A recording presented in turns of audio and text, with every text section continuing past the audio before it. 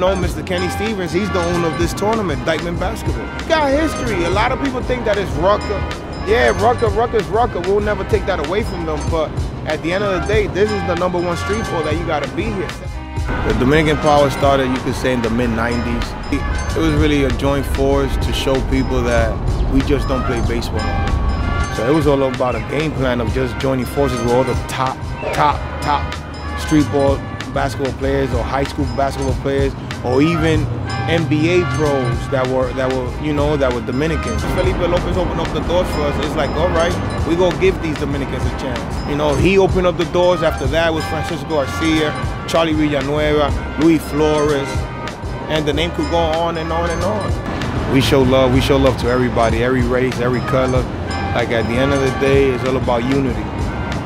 If anybody that's ever stepped in here for the first time, they'll see it themselves.